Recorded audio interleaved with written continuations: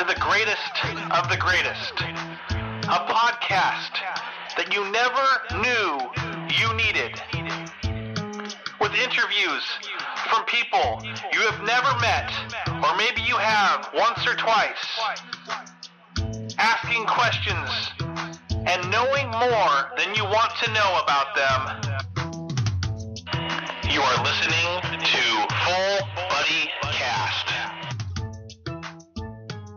All right, everyone. Thanks so much for listening to the episode of Full Buddy Cast. Full Buddy Cast presents. You know, this is turning into the Billy Kustalow, Billy St. Kustalow, Nikki St. Kustalow, Billy Painted Horse. Billy Painted Horse. This is turning into the Chronicles. Mephistopheles. The Chronicles. So we're gonna get through the sponsors, and then we're gonna dive right in for episode 3. If you need to catch up, go backwards. Whatever you're listening to, we're on Spotify, we're on iHeartRadio, we're on Apple Podcasts, we're on Facebook, we're everywhere that you're listening to. Yes, you can. We're just probably not on iTunes. You can probably, or no, we're not iTunes. What's the TouchTunes? You can't play us on the jukebox. That's the only thing you can't play us. That's the one place you can't play us. We're even on YouTube. All right. So with that said, we got Cole Street Brewery, 1627 Cole Street, Enumclaw, Washington. Go in, say hi to the brewmaster Sean, and take yourself in. Show him that you've taken yourself in on social media with the hashtag of Full Buddy Cast, and he'll give you 15% off your drinks. Go to Bordeaux Wine Bar right down the street as well. Google it. You guys can Google or DuckDuckGo it, or frickin' do whatever you need to do to get there. Also, take yourself in, show your server, Full Buddy Cast, and then go to Mazatlan and Enumclaw. Say hi to Andy, and then he'll also hook you up as well. If you're at home and you don't like to go out, DoorDash yourself something from O Chef Country Kitchen in Enumclaw. It's located, if you want to drive there and you don't want to, maybe you don't want to go to some place, you're in your sweat, so you're going to show up and just order there. Say hi to Dan there. It's in the parking lot of The Claw over by where the Pickle Factory Road used to be, or is currently, but it's now not a Pickle Factory because it's getting redone. We've got Patreon members that I'm going to shout out real quick. Go to patreon.com, type in Full Buddy Cast, and you can just donate $5. Buy me a drink. Buy me a drink a month. I'll take that. We got Kellen Hall, Hollygraph, Adam Kenny Art, Seth Loop, Cassie Spencer, Amanda Keating, Shekinah Sarver, Jared Skelly, Homer Robertson, Ben Illman, Jamie Roberts, Jamie Kenny, Apollo Doodle, Jackson Zyduk, Sasha Carey Lynn, Thomas Savageau, Anthony Wright, Cameron Stratton, Katri Hoban, Homer the Vet, Jackie Van Hoof, and Dan Coote Snyder. And we've got our very own, let me say it again, let me redo this. By the way, guys, I picked today. I didn't really pick today. This usually works well for our schedule. But I picked today because it's a beautiful day in Enumclaw, Washington. And I just wanted Billy Kustalow, Nikki St. Kustalow, Billy Painted Horse. I wanted him to drive on down here, see that big, beautiful mountain, and think to himself, I have to move to Enumclaw as soon as possible. He mentioned it last episode, but I needed to give him a little bit more. Oh, I definitely need to find a place out here. Need to find me a sugar mama that can help me move out here. How you been, Billy? Hey, if you're gonna order that DoorDash because you don't like to leave your house and all, just do a couple of courtesies. Yeah. Open some windows and let that place air out because you probably stink. And while you're at it, go wash your funky ass before the delivery boy shows up. Dude. You know, I mean, and tip the guy because, delivering food to people just sucks. I mean, people suck, but I mean, delivering food to them sucks, twice as hard. So I don't think I did it with pizza down in Arizona. I'll never deliver. I'll never do that again, dude. I swear I'll sell fentanyl on the corner before I do that again. No, I'm just kidding. Hey, I don't think you know this, but most of the Full Buddy Casters do. Maybe you don't. Huh. So my wife started doing DoorDash delivering. She's a we don't really talk where she works, but she's a store director, right? And so anyway, she started delivering DoorDash for fun on the side, just to make a little extra side money. And I lost a bet to her. This is about 8 months ago, and I'm like, and she's like, "You got a DoorDash," and I'm like, "I don't want a DoorDash. I don't want to do it. I already got my 40 hours a week job. I'm good. I got the podcast going." I lost the bet. I signed up. I'm addicted, man. Making money. Like and crazy, that is exactly, yeah, you're right about that, man. You get some funky people out there. And so for me, it's like I'll throw it on for an hour, maybe once a day, or every other day, and then it's my Vegas money. So all the money that I make from that, I just end up frittering it away down in Vegas. And, that's right. You just went down to Vegas for your mom's birthday. My mom's 70th. 70th, yeah. right on. Good memory. Good time, huh? Yeah. Awesome time. What we can Did you get any whores? Nope. That didn't. Not for my mom's 70th. I was like when I'd sit in Hard Rock and be sitting there at the Hard Rock drinking and probably on something, couldn't go to sleep, just sort of bored. Everybody else has left, and I'm just there sitting at the Hard Rock. Yeah. And a girl comes up and goes, "Hi, you want some company?" I'm, sure. You want to go somewhere? And I'm like, oh yeah. Like that. Like, how much? Now I see why you approached I'm like, me. no, I'm looking for the free stuff. She says, honey, you're in Vegas. Nothing's free. I was like, yeah, I know. That's pretty much what I'm saying is I'm not looking for anything. I was like, Yeah. But, yeah, I tell you. Yeah. Yeah. So last week last week it's been a couple weeks ago. A few weeks ago. Yeah. Come on, man, you're younger than me. You should have a better memory than me. That's true. Come on, 100%. It's been a few weeks. Our cliffhanger was the prosecutor's office in Arizona. Not prosecutors. No. It was DA. DA. Sorry. DA was hot on our ass. The DA. So. We also got to get a baby update, and then we got to figure out also the grandbaby update, I should say, and then got to figure out this trip for your sister's wedding. Sister. Yeah, going garden party, attire shopping with my son-in-law.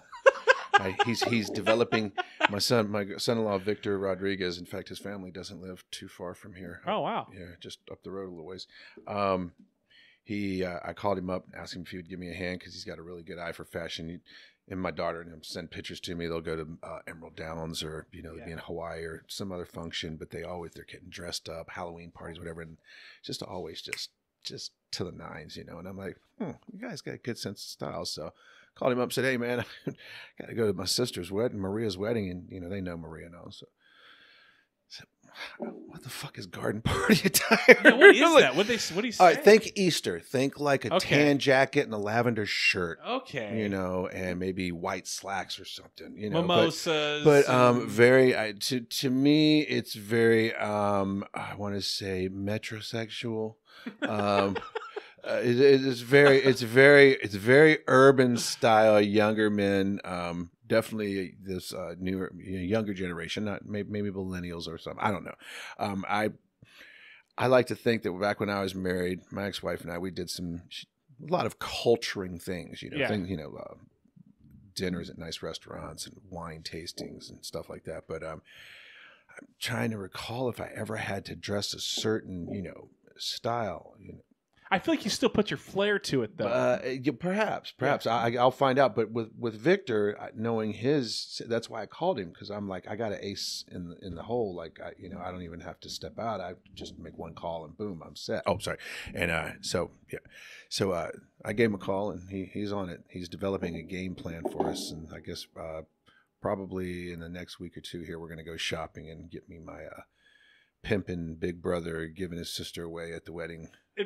Garden party attire. Then you got to have a cane. Well, I'm hoping I look like something out of Alice in Wonderland. Yeah. I'm top like hat, little Johnny cane Depp. going. Yeah, man. That. Yeah, for real. Yeah. I could do the top hat too. Yeah, definitely pimp the top hat. Yeah, dude, you got the long locks, you got the beard. Everything looks good with the long hair, man. Yeah, so I feel like this beard thing. is getting a little more fuller every time I see it. Oh yeah. This is I call this the Karma beard. I started growing this right when Karma, my pit bull, died. I just haven't shaved since she died. Really? And so how long ago was that? December 22nd. Oh, wow. So this about almost 5 months. Almost, yeah. 4 months. Yeah, 4 months. Oh yeah, 4.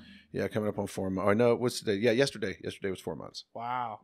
And so so are you what's the plan? Are you going Duck Dynasty? Are you gonna I'm going. Yeah, I'm growing it until I'm done mourning. And gotcha. As much as I love that dog, I could mourn for a while. Gotcha. I carry it well. I can still smile. I can still laugh. Yeah. But I lost my best friend, man. It sucks. Yeah. So I'm focused right now. Like I saw a dog yesterday, 9-year-old Australian Shepherd. girl wanted to give away, and I was like, for a second, I was like, oh yeah, girl, Aussie, miniature Aussie, and then I was like, no, man, it's just 9 years, not yet. Like, yeah, but the other thing is 9 years. You've had her for 9 years. Like that separation's that's gonna be a lot to deal with, and then I don't know. She lived for 5 more years.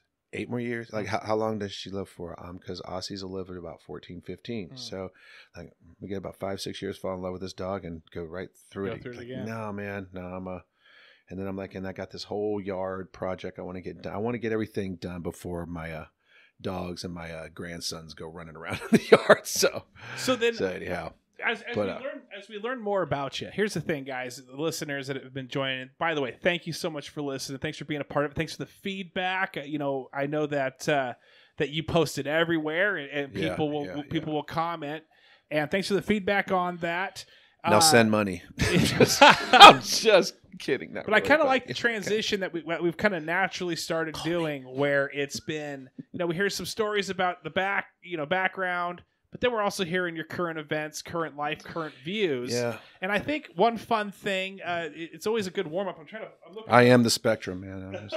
Well, I'm trying to find this. I have rapid, basically questions. Oh. Okay. And just to kind of people get a little more insight sure. into you. So I'm just going to go off the top of the head. It's going to be fast. 1 word, 2 word answers. Okay. Absolutely. All right. So I've done this before. Yeah, let's do it. Okay. Okay. About $250 say an hour. Say your ABCs backwards and be on 1 foot. No, I'm just kidding on that. Okay. So tell me about your mother. Favorite ice cream? Chocolate. Favorite coffee flavor? Coffee flavor. Are you? I am a cream and sugar, old school. Just How many packets? And black. If you're at the Denny's. if I'm at the Denny's, 5, 6, 7 packets. I tell them, hey, can you bring me a bucket of sugar and a shovel to dig it out with? And they laugh, and I go, no, really. I go, you're wasting your time with all the sweet and low. I said, I'm going to go through those 4 packs in that little thing there, and I'm going to be calling you back over for another whole thing of them. So you might as well just go ahead and bring me a bowl. So what's your bowl of sugar? I like to have coffee with my sugar. So we're gonna hang with the breakfast right now. So, okay. So scrambled eggs and bacon. That's what I was gonna say.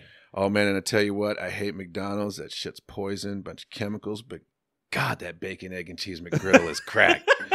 Damn. It's good stuff. Dude, I mean, look, a chocolate shake and a bacon, egg, and cheese McGriddle in the morning will get your hypoglycemic level so fucking high, man, you'll probably see airplane pilots. Oh, my God. I mean, like, I just, that is, oh, man, I don't know what they did. I don't know what they put in there, but they hit it with that one.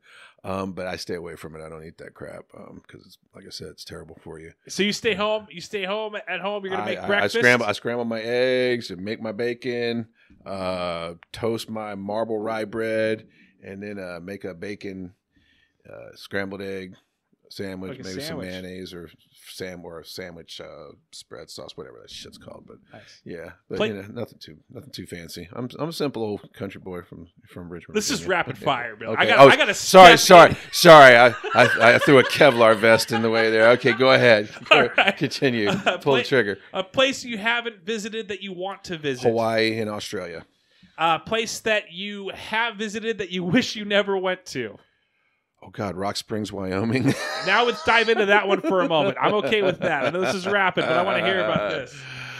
Well, okay, so you've never lived. You don't know what adrenaline is until you are getting pulled over by the Utah State Police in a rental van with, 2 pounds of coke and 5 pounds of weed in the trunk.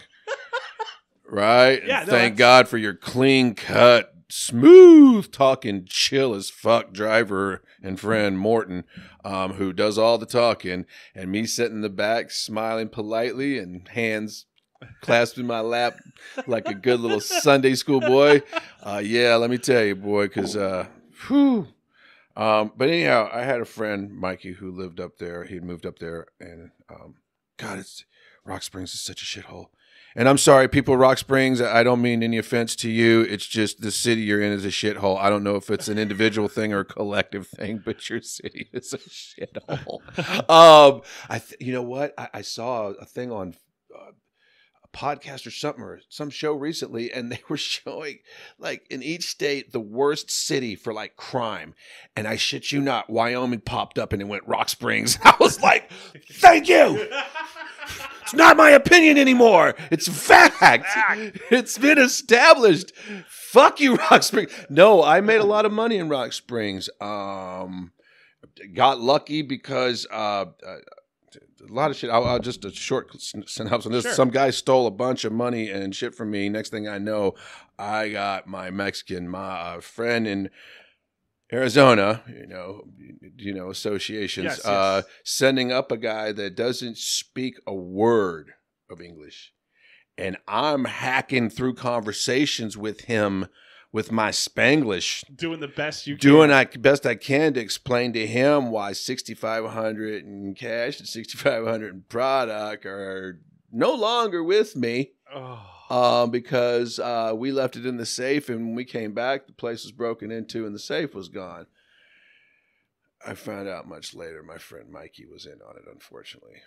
He's since died. He wrecked his truck, his 4x4 up there, 4x one night drinking and shit. And died. So he is forgiven. As Lamb of God, no muerta says, you are forgiven. But I was up there and I was making a lot of money, but I just realized like it's just this dry, dirty, just pass through it on your way to Yellowstone or Yosemite kind of town. The only other town that I thought was as just, God, what the fuck do you do here? Is Rollins, Wyoming, on the way to Cheyenne. So still in Wyoming. So still in Wyoming, man. And people are like, why is it the least populated state in the union? Because there's a fucking reason. You go there one time, you won't have to ask that question again, I promise. But yeah, I remember playing mini golf in Cheyenne. I was waiting for somebody to pull up or something. I forget. But yeah, just Wyoming was... like I said, I made a lot of money there, but it's like it's nice. You had to sacrifice a lot. Aspects. And I told you about the club where there was a rock and roll club on the right and a strip club on the left, and my friend Mikey was the DJ in the strip club, and all these bands were coming through, and occasionally some of the bands would let me get up on stage and sing, a song with them, whatever. And but yeah, so I'm just setting up shop, just selling, yayo, like Scarface up there, and of course, the dancers want to be my friend, and the rock bands are just, coming there from Minnesota and Nebraska and Colorado and whatever, and they're loving the shit out of me, So I won't say it was a terrible time. It's not like I had a horrible time.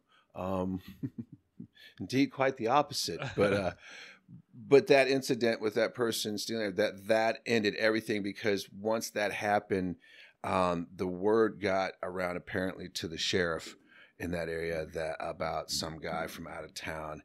And once I had heard that, my mama didn't raise no dummy. Once I heard that I had plucked the red flag and put it up, right on top of my head, I was like, it's time for me to get the fuck out of Wyoming.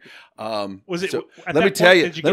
You know what's adventurous? 1992. This is 92, 93, probably 92. It's probably 1992. I'm thinking 91, 92, somewhere in there. It's been a long time.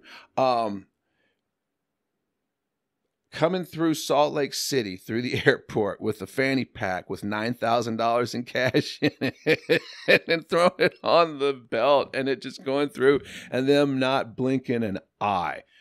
Like I said, that was 1992.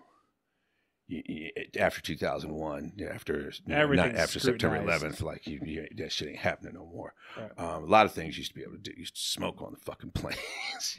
the stewardesses, not the flight attendants, the stewardesses would bring you peanuts and cocktails, and if you were really cute, company. But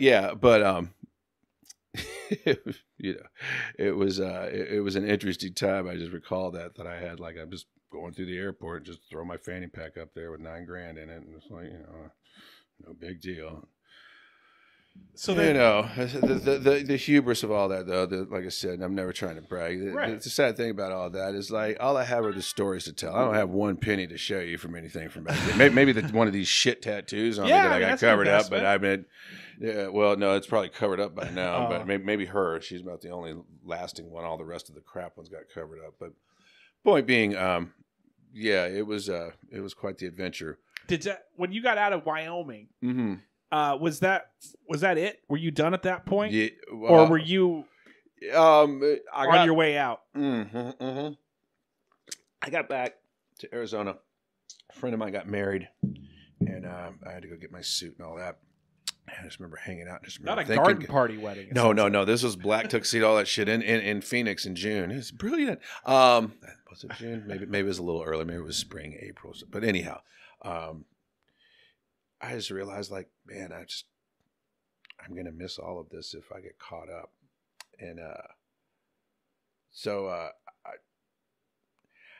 God, there's some stories I want to tell you, and I don't want to take too long. So I wanted to sing. I'm a singer, man. I'm not a drug dealer. I'm a singer, right? I have a purpose. The reason I came to the West Coast was not to be a drug dealer. It was to be a singer. So I realized, okay, dude, make a choice. Keep running dope. Take the risk. Fuck that shit. Get a job. Stay local or whatever, sell little bits of shit. So if you do get caught up, you hopefully just get some probation, whatever, but you're making these big, like, these ain't little boy deals. These are big deals. You're fucking around, you're going to find out, and you're going to do 25 to life for some dumb shit.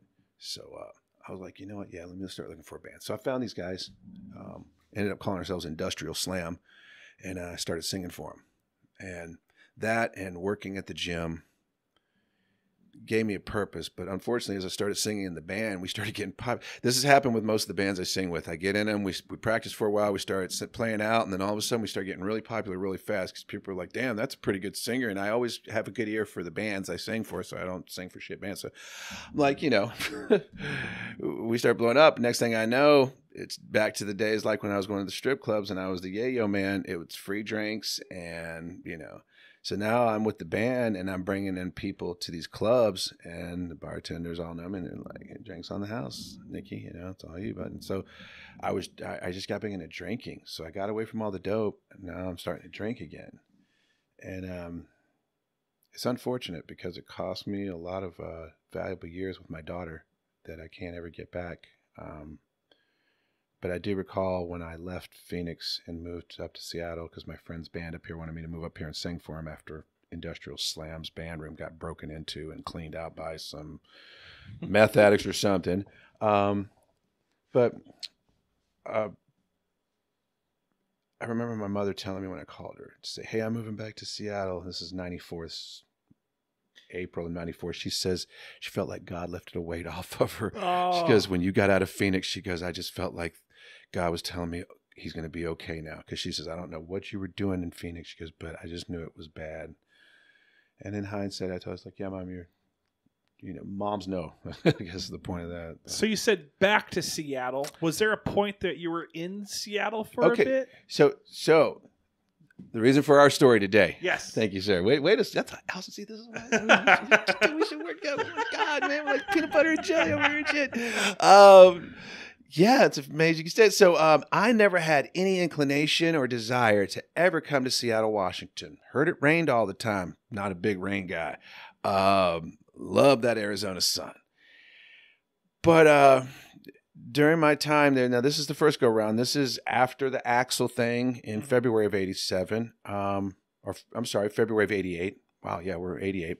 Okay, so now that's around that time I've been in Phoenix for a little over a year. Had come from LA, got there in January, met all these people, met Jay and Gina, go back to Richmond for a month, work at this job. Friends call me one Saturday morning. I just like, God, I don't want to be here anymore. So I'm back to Phoenix. So June, late May, June, I'm back in Phoenix. Okay, I'm back. I'm going to go get a job. So I go get a job at a roofing company. Oh, yeah. And I do 1 week. Yep. man, that's another job I will never do again. I'll give Hummers on the street corner. I'm never fucking doing that again.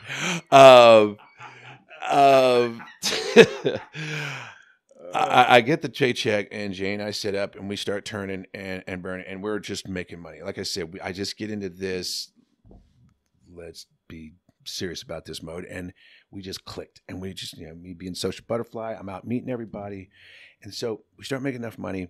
We make enough money to be able to move out of the apartment that he was in when I first came along. We know this girl.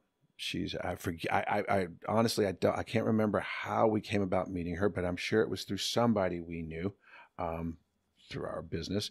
And anyhow, but she was a wonderful lady. She is divorced. She had a couple kids, and I'm not going to give her name for the sake of, I don't know if she's out there. But I'll just make up some initials. Let's just call her KC. Okay. We'll just call her KC. Remind me of that. I'll write that down so I don't forget it. I got a billion Casey Kane things back here. Yeah. That's what I said. I was like, that guy works. So we'll just call her Casey. Thank you for playing along. Yeah. You picking up what I'm putting down.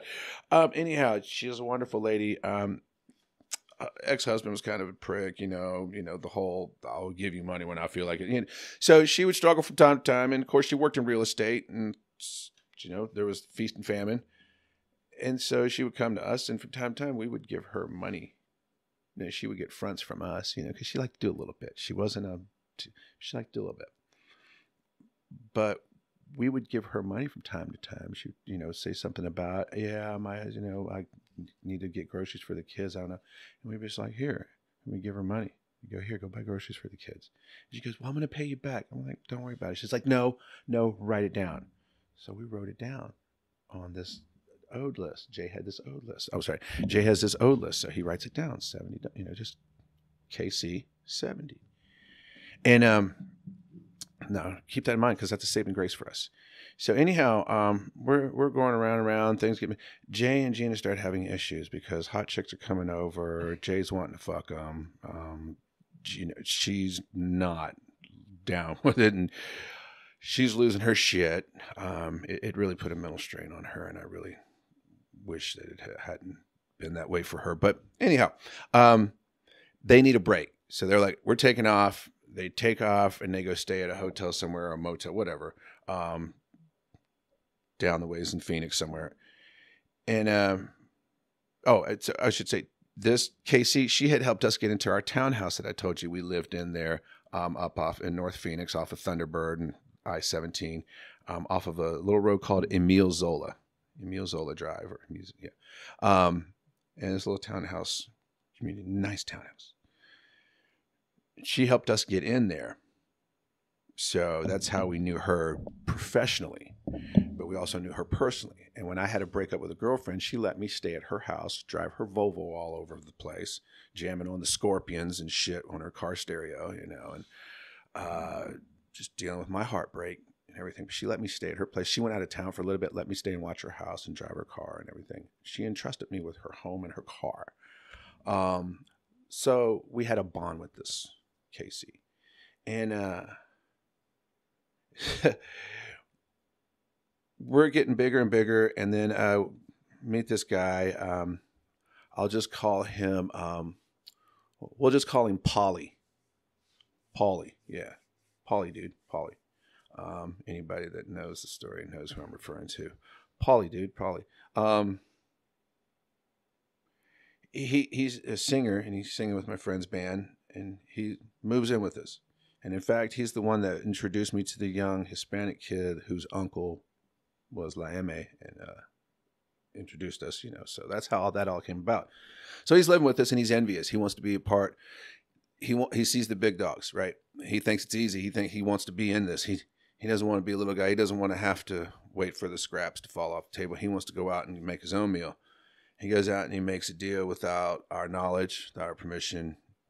It's a half-key deal with an undercover DEA agent. He's fucked. But he's not, because he turns and he knows who our guy is. He turns on that dude. because he knew the kid. And so, of course, so I get a phone call. Nikki, let me preface, a few nights before, or maybe a week before, Jay had called me and said they got pinched by DEA outside their motel room when he and Gina took off. They took my briefcase, $3,500 cash, a little nugget of weed, just a tiny little bud, and some of this fucking peanut butter bathtub crank that was just absolute shit.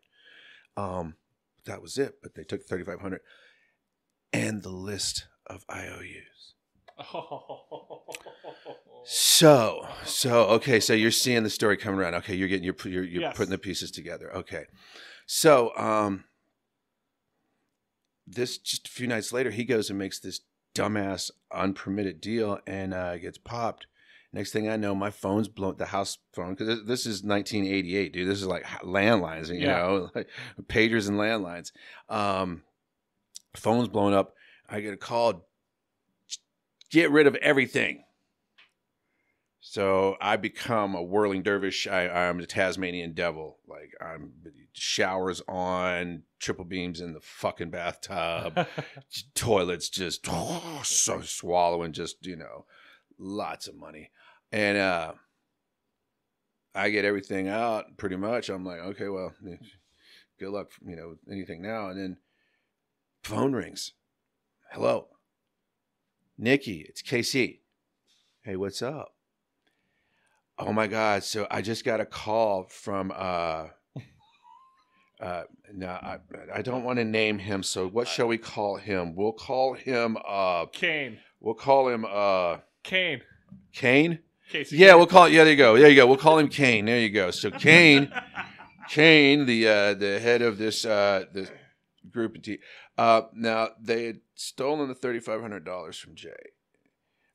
Several weeks prior to this, we found out later on that this girl who was one of our regulars, her brother got busted a tiny little amount, and she had offered to set us up, and she had brought in. So I was going to see my girlfriend, gorgeous little girl named Jennifer, who lived over in Paradise Valley. God, she was gorgeous. But I was going to see her, and they come in as I'm about to leave, and she introduces me to this woman, beautiful Hispanic woman, gorgeous Hispanic woman. She says, hi, this is Nikki. Hi. He's like, this is something, right? And I was like, well, nice to meet you. I'm taking off, and so I leave. Well, come to find out later that girl was supposed to come in, flirt with me, and kind of get to be with me, and then she was going to be like right there, just watching everything. Yeah. Right. And then set me up and bust me. So, but fortunately, I'm like, no, I got a woman. So I split. Anyhow, she's there, and I forget, Jay and them did something, but the girl never saw anything. She never saw shit. And so the girl we could tell she was nervous as shit, and something's up. But just figured, she's nervous because of this new person. I forget. I'm leaving. Jay sends her off. But apparently, the girl was there long enough to bug the place.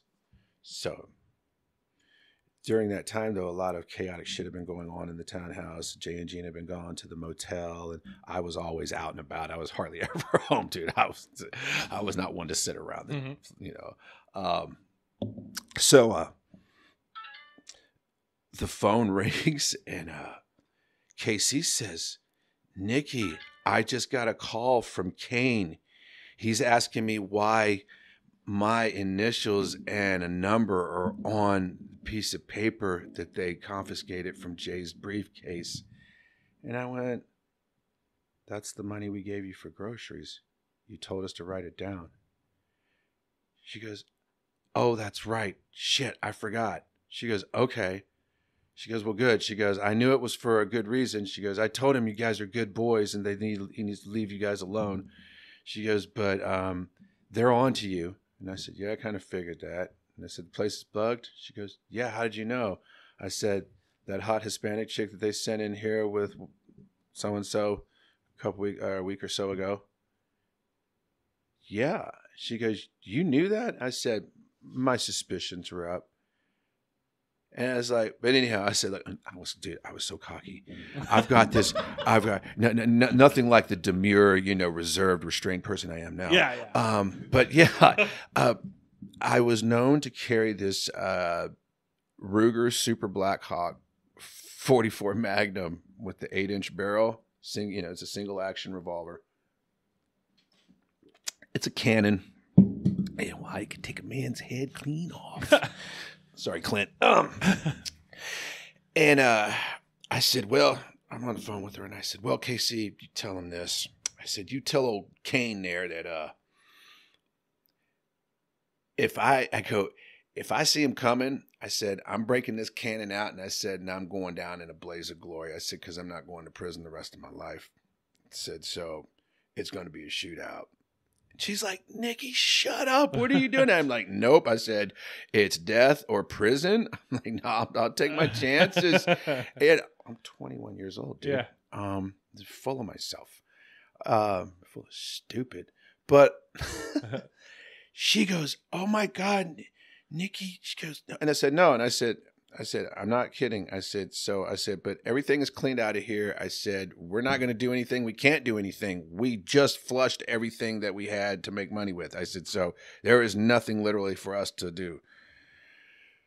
And she goes, she had a call, back then you had the call waiting, Yeah. So she had call waiting, and I hear it go click, click. And she goes, that's probably him. Hang on. And she clicks over, and she's like, clicks right back. I'm going to call you back. Bye. And I'm like, and I wait. A few minutes pass. Phone rings, and yeah.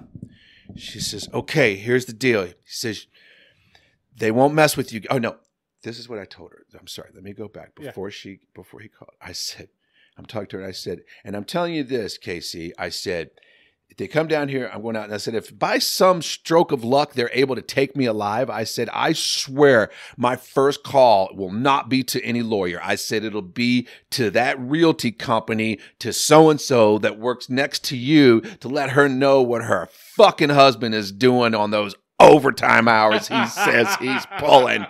And she's like, because she's been having an affair with him for a while. Yeah. And I know this.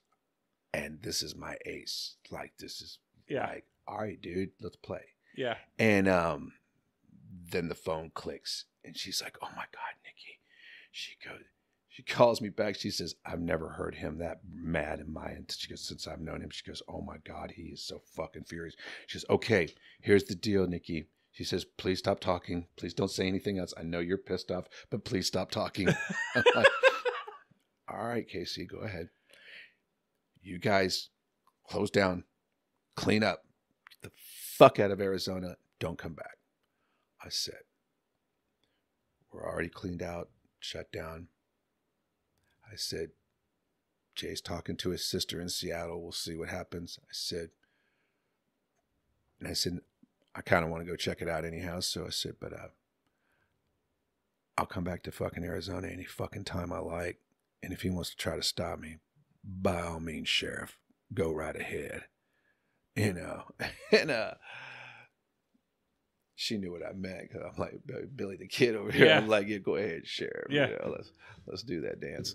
But anyhow, that got us out of because they were going to swarm on us. They were literally going to kick our doors in, guns out. Because they knew there was firearms, they knew there was, they knew all kinds. Fortunately, we didn't have any like Rottweilers or pit bulls or anything like that. But it was, like I said, man, we were just two young little rocker kids. We weren't trying to hurt anybody. Right. We weren't trying to be big tough guys or any shit like that. But me, I'm from an environment, a raising where I had to fight a lot. But you're also in the war on drugs era. Yeah. Oh yeah. Full blown. And I mean, we're literally, the shit we're getting is Pablo Escobar shit. Yeah. Like, that's what we're selling. I remember one trip up to Wyoming, dude, when he gave me the shit, he told me, he's like, Nikki, you step on this, man. He goes 50-50. I go, what? Because he knew I was like, I really didn't like, messing with this shit too much if I didn't have to. Like I'd rather have customers come back because of the quality over and over than to try to make the money off of them in one sale. Right. You know, I'm I'm a smarter businessman than that.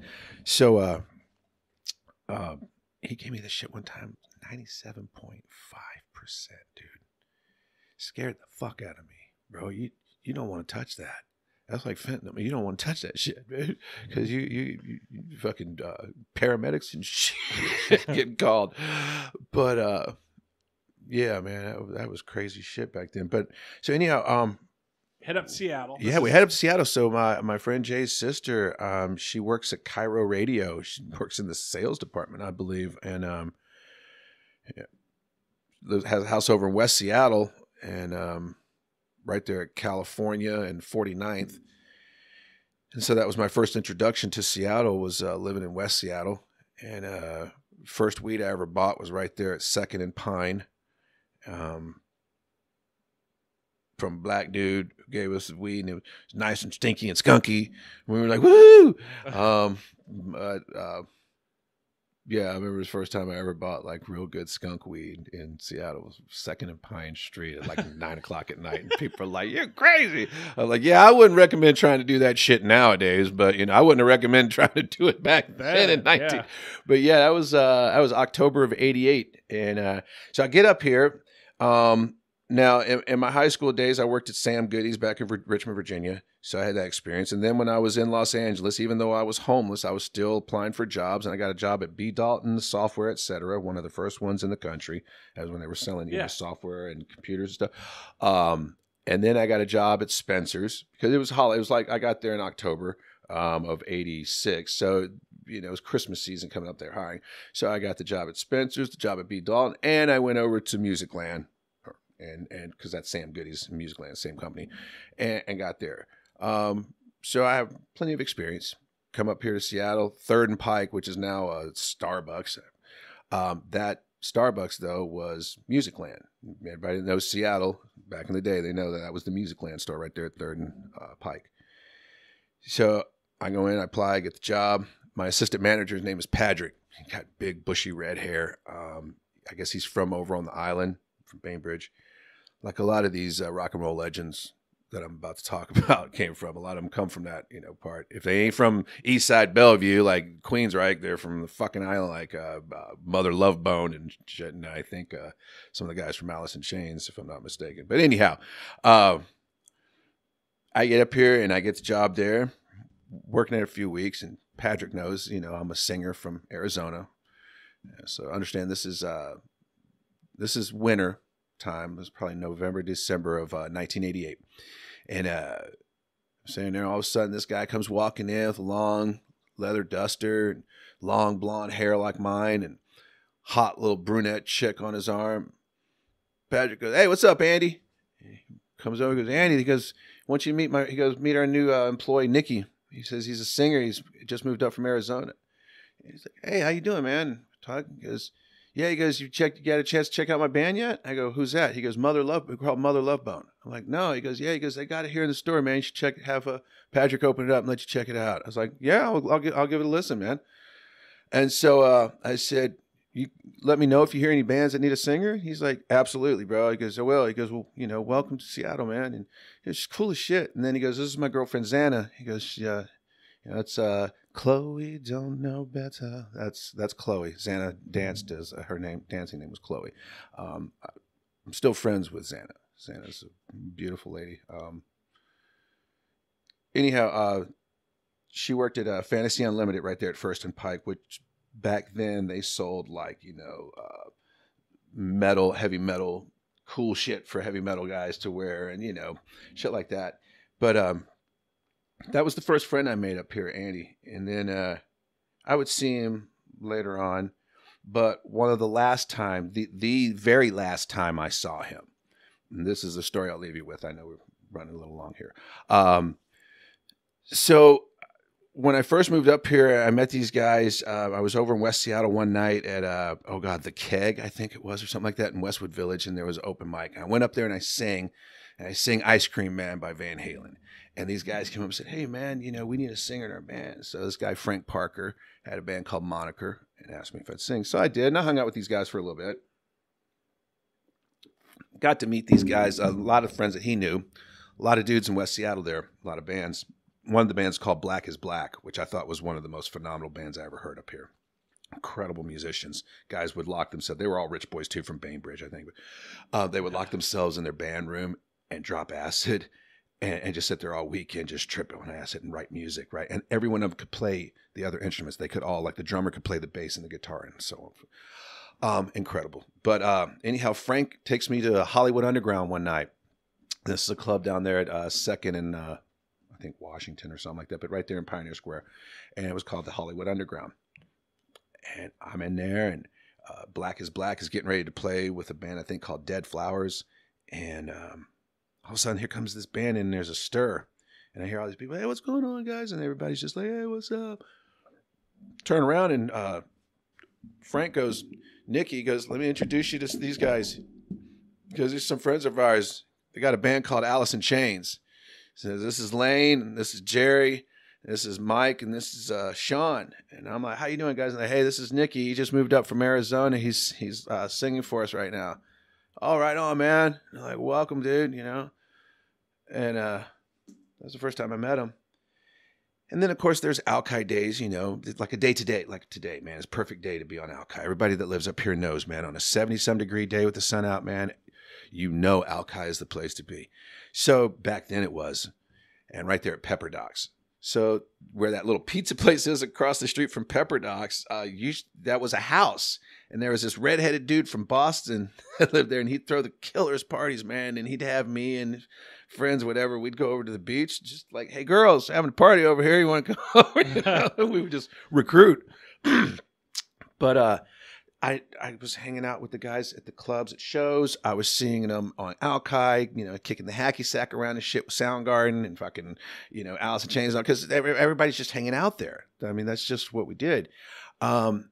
Anyhow, during that time, another story, to lead you back, just so you know, I'm a singer, and I've been singing all my life. My father was a musician, so it's not like I started out, when I was 18. But I get up here, and I'd heard, like, Jeff Tate from Queensryche was the thing at the time, and I'm just all about, man, I want to sing, I want 6 octaves. And so he goes, a friend of mine goes, dude, Maestro Kyle's over on Alki. You should call him up, see if you get an audition. But Nicky, don't be upset if he doesn't take you, because that dude is because everybody that he trains and teaches are pretty much rock stars. Like all the people that he's given lessons to, they're all like major singers. So he's so wanted, sought after that. Somebody said that he picks like 1 out of every 100 people that tries to sit down and so my hand to God and my hand on my mother's and daughter's eyes, I swear to you, what I'm about to tell you is the truth. I told you before, I don't lie. I don't need to. Everything that happened. So I make the appointment. I go over and I sit down. Now, Maestro Kyle is a portly man. To me, he looks like him and Ben Franklin would have got along splendidly. They would have looked alike. So he was kind of bald, but he had the thinning salt and pepper, grayish, whitish hair, long ponytail. Right, pulled down his back. These bifocal glasses, just like Ben Franklin, and he brings me to his house there on Alki. Right, you can see the water and everything. He takes me in. There's a piano right there, and he sits me down. He talks to me for a minute, asks me about my musical knowledge and history and all. I said, grew up singing, blah blah blah. I play saxophone in school, and my dad's a musician, and blah blah blah. I sing in the church. He says, okay. He says, well, I usually tell students, the people that sit down with me, because I tell them, if you have a good ear and a bad voice, I can work with that. He says, but if you have a bad ear, it doesn't matter how good your voice is. He says, if you can't hear tone, intonation, key, pitch, that's hard to get around. And I said, okay, understood. He says, but it sounds to me like you've played music, so you understand what I'm saying. Yes, sir. So we sat there and we started playing scales, and I'm just la la la la la la la la la la la la, just keep doing the scales, and we do this for a couple of minutes, and then he stops, and he'd asked me earlier what my goals were, and I was like, I want to be as good as Jeff Tate. And I swear to you, Travis, he stops, he turns and he looks at me, and he says, Nicky, son, I would love to have you as my student. You have a beautiful voice and an amazing ear. He says, you are so pitch perfect on every note. He says, I can tell you have musical training, son. He goes, and I would love to have you as a student. He says, and Nikki, I'll tell you this. You say you want to be as good as Jeff. Son, when I'm done with you, you'll sound better than him. You're a better singer than he was when he came in here. And I can hear the potential in you, and I can hear what you're doing wrong. I can have you fixed in 2 or 3 lessons. I tell most of my students, after 5 or 6 lessons, most people will be able to hear a noticeable difference in their ability, performance, whatever. He says, Nikki, I'm telling you, 2 or 3 lessons, you do what I tell you. He goes, son, you already have a good grasp of what you're capable of doing. Because I can hear you have a powerful voice. He goes, you just need to learn how to control it and the breathing. He goes, and son, I can. And I was like, and I'm sitting there and my head's spinning. Yeah. Maestro Kyle just told me and then he tells me, I have to get 6 weeks up front. I charge my students 1 hour a week, $60 an hour. And then 4 books that I ask my students to buy up front, $10 a book. So $40 plus $360, it's $400.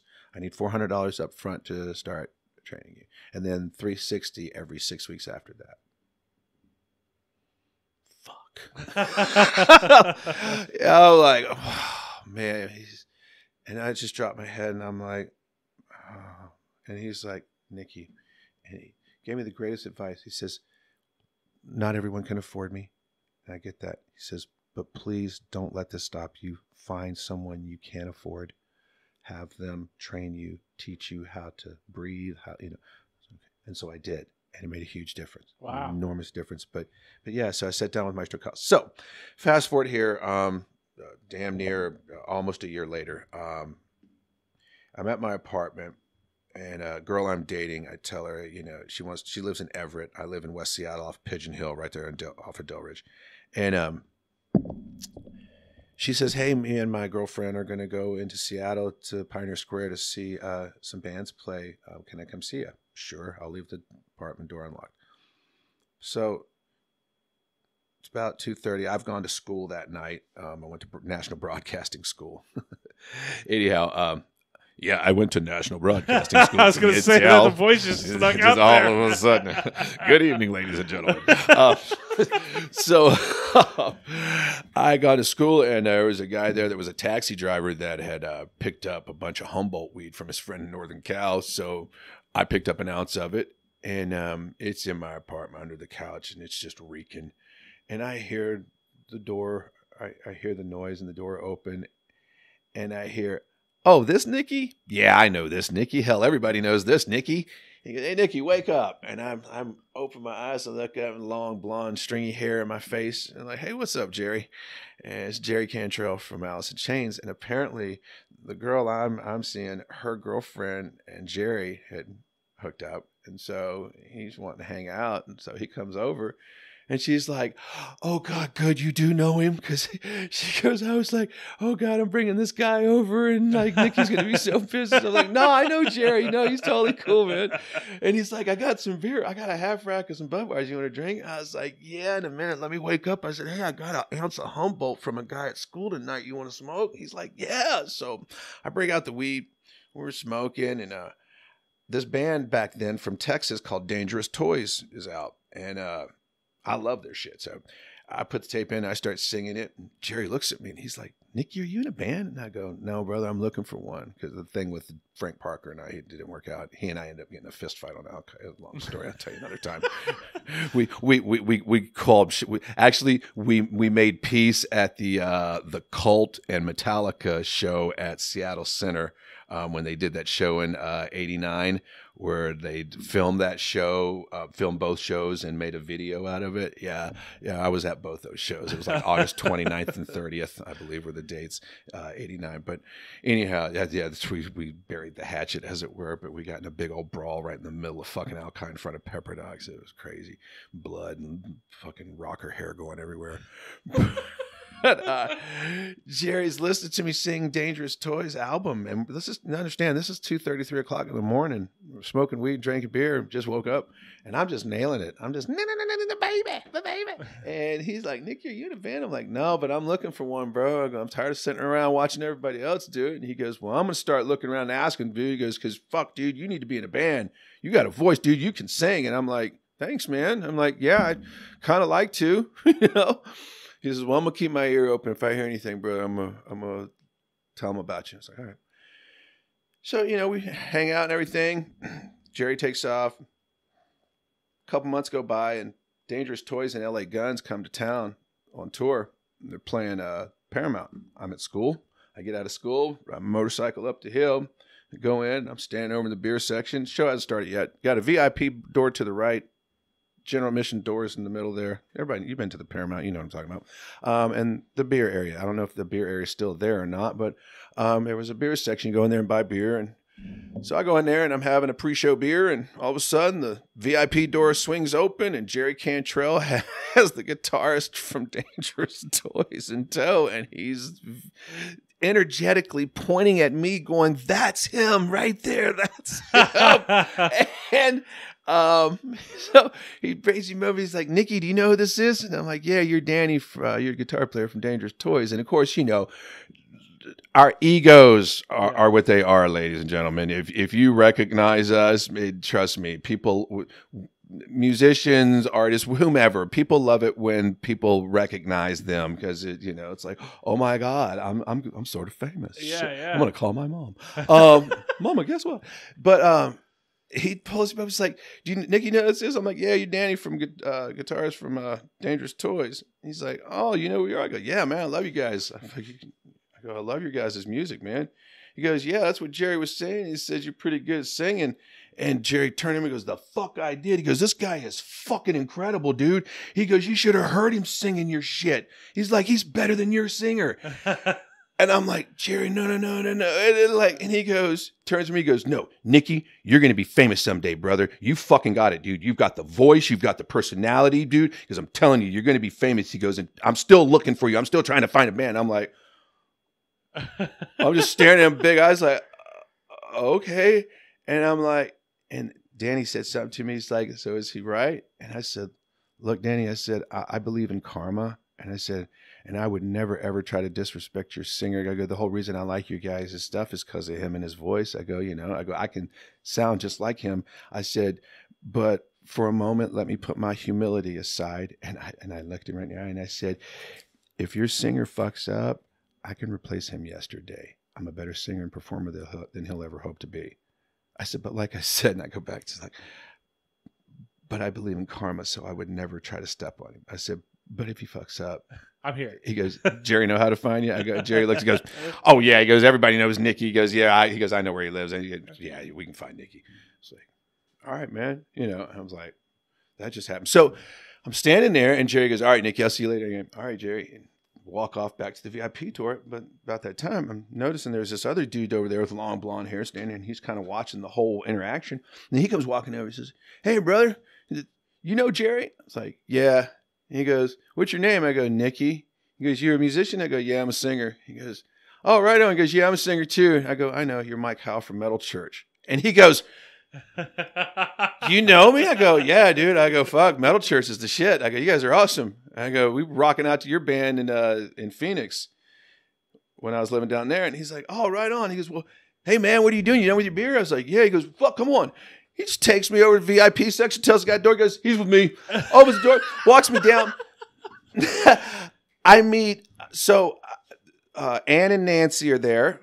You know who I'm referring to, okay? Jeff Tate, and I'd already met Jeff at some other function through a friend when she had me MC her fashion show. And Jeff was there up in Linwood, the Linwood Steakhouse.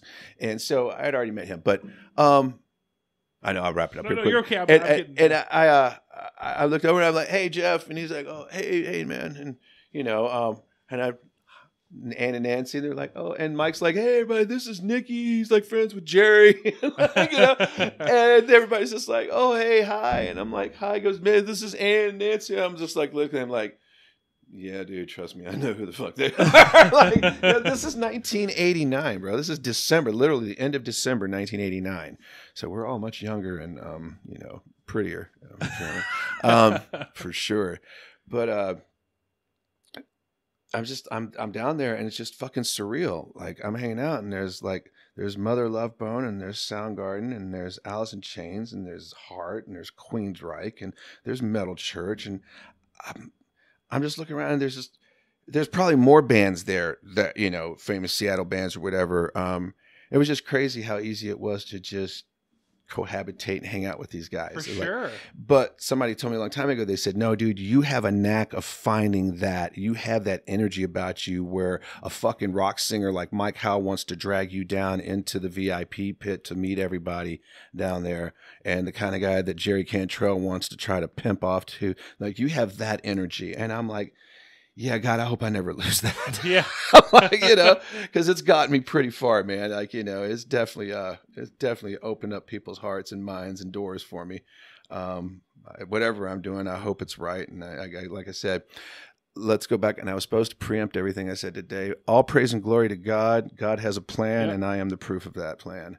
Amen. So, yeah, man, that's that story. God. And then when I was working at KZOK, just a quick circular, I was working at KZOK way back, and right when I was doing the Water Boys, and Steve Slayton comes out, and this is when the old KZOK was over at Dexter and Denny behind the Razzmatazz, and I was doing production work with Darren Erickson. I was coming in on Mondays, Wednesdays, and Fridays after work, and putting in a couple hours, hanging out and getting to know everybody. So I got to know Steve Slayton and Gary Crow and Maynard and Robin and Mike Jones, who came over from KISW. So Mike and I are out in the parking lot on a Friday, and Steve Slayton saw my show. Like I'd been there for a couple of months, and then all of a sudden I come in one Friday after doing the show on Thursday, so I'd been there Wednesday, did the show Thursday, come in Friday, and I come around the cubicle and I hear Steve Slayton going, "Have you guys seen Nick's show?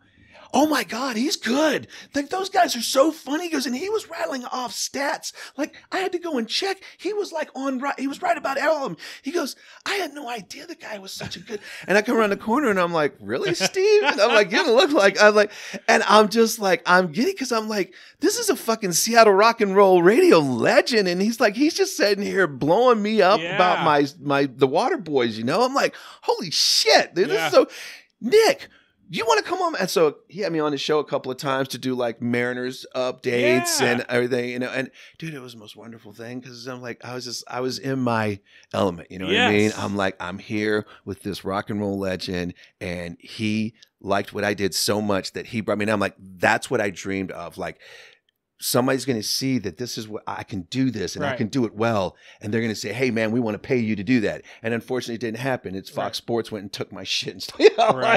But it taught me a lesson. But anyhow, Mike Jones and I are out there in the KZOK parking lot and shooting hoops on a Friday. And here comes Steve out of the building with Ann and Nancy and their manager from the Love Mongers. And they had just done an acoustic set in the studio and promoting a show that they were going to have at, I don't know, Emerald Queen or someplace, whatever. And Steve comes over, he goes, "Hey," he goes, "Ann, Nancy," goes, "You guys know Mike?" And Mike's like, "Hey, guys, Mike Jones, he's in radio. He's met him plenty of times. So, they're old friends." Me, on the other hand, I was going to say, I met you guys years ago at the Paramount. Mike Howe from Metal Church introduced me to you. But before I could say anything, like Steve goes, "This is Nick. He's our production intern here, but he also produces and hosts a television show on cable access." And I'm like, "Hi," and I shake hands with Ann. And I go to shake hands with Nancy. And when I went to, she grabbed my hand and she pulls my arm and she takes her other hand and she goes, "Oh," and she runs her nails down my arm over my tattoo. She goes, "That is such beautiful work." And she goes, "Oh, it's just lovely." And she looks up at me and I'm just staring at her with these big deer in the headlight eyes. And she goes, "Oh, I'm so sorry. I should have asked, is it okay to touch you?" And I just nod like a little schoolboy, like, "Uh-huh." And I go, I was listening to you in the my mom's GTO, 69 GTO in Richmond when I was like 6, 7 years old. And now I'm standing here and you're touching me. I'm like, if I died today, it would be okay. And she started laughing. And, but yeah, I didn't have the wherewithal to tell them after that because I wasn't expecting her to grab my arm and I just forgot everything. It's like, oh, I met you guys back in '89 at the Paramount, and just whatever, dude. Just she's touching me, right? Like Nancy Wilson is fondling me. Anne Rice did the same damn thing. Really? Anne Rice, yes, the Queen of the Damned. I stood in line for 5.5 hours down there at Elliott Bay Bookstore. I think this was 1995. And Mem Knock the Devil had just come out. She was doing her tour. She comes up in the limo, goes downstairs, whatever. I bike messenger all day, come down, stand in line with the people. 5.5 hours, you get to know people. Sure. We get down, I get up to her. She takes my arm, and she's just like, I looked at her, I said, Madam Rice, 5.5 hours in the line. Every moment for this moment right now. And I said, it is such a pleasure and honor to meet you. And she's like, and I had the witches of, the Mayfair witches. My ex-wife, she had this original print. So I had Anne sign that. And of course, she had to get Mem Knock the Devil signed. So I had her sign that. But anyhow, and she grabs my arm and she goes, that is such lovely work. I don't know what it is with these famous women and their fingernails down my tattoos, but I was just like, damn. And all of a sudden the people behind me that I've been talking to, they're like, all right, Nick, come on. The rest of us want to meet her too. And I turn and I'm like, hey, show some respect. The Queen of the Damned is fondling me. But yeah, man, like I said, I've had a pretty charmed existence, and for some reason God keeps me around because he has a plan. I think that's good for this week. That's good for this week. I'm telling you, it's good. It's fun. I got so much more I want to tell you guys, but his wife wants to barbecue, and there's just only so much I know you guys can tolerate in one podcast session. So I'm trying to break this shit up. Yeah, these hours, keep it interesting. A little over an hour is perfect. It gives those commutes for those people, and then we'll be back in a few weeks. We'll follow up with another, and then you're going to be out of town. So or do you want to announce that to everyone that you're going to be out of town? Oh yeah, please, man. My address is. Please come take everything. I hide the money. No, my sister's getting married in mid-May, so I'll be back there for that. My daughter's having my second grandson in mid to late May, so it's going to be a wonderful, blessed month of May. But I'm going to try to bring, like I was talking to Travis earlier, folks. I'm going to try to have more topical conversations in the future, and not just about my past. I mean, granted, I can sit here and tell stories of my life, for hours on end, but I come in here sometimes before he starts recording and just all the shit in the world. I watch a lot of podcasts. I listen to a lot of people, left, right, center.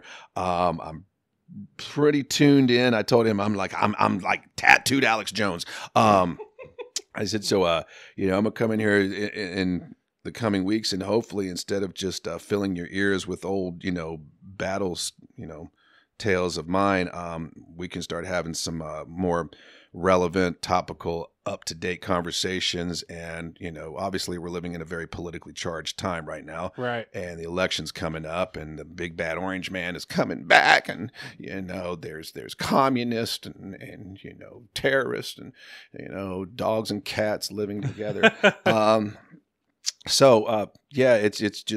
It's hard for me to not have an opinion on shit when I'm dialed into it every day. And I actually care. I know a lot of people out there don't have time or are just so overwhelmed and burned out by it. And I get that. But I'm just one of those warriors, man. I'm always going to know. I always want to know what the enemy is up to, because they're never, ever going to catch me slipping. I made that mistake years ago, and I learned from it, and I will not do it again.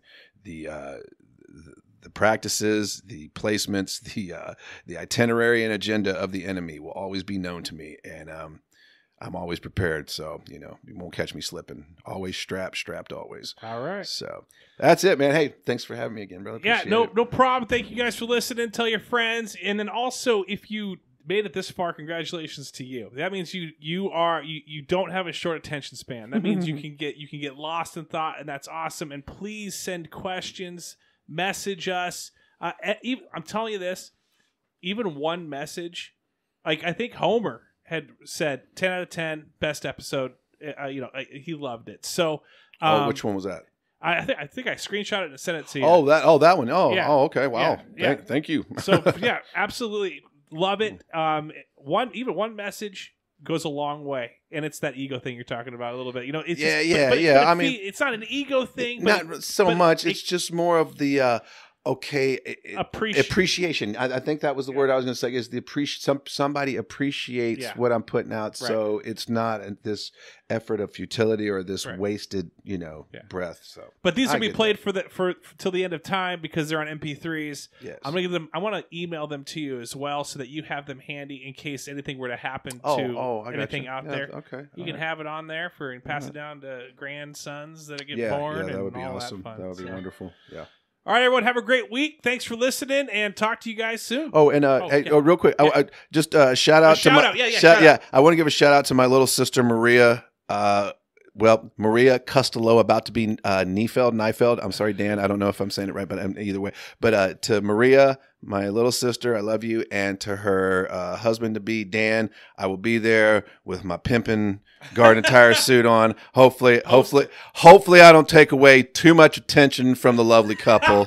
But I can't promise anything. But yeah, I love you guys. Shout out to all the rest of my family and to all the people on Facebook and wherever that I have pimped this show to. Yes. Thank you for checking it out and listening. I really appreciate you guys, and I appreciate you giving Travis some love and some feedback. So thank you.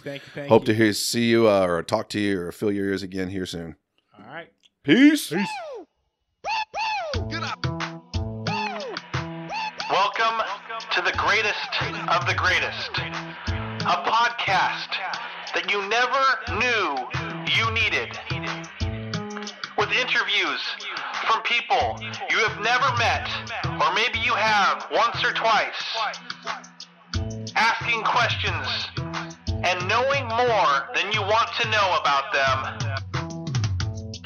You are listening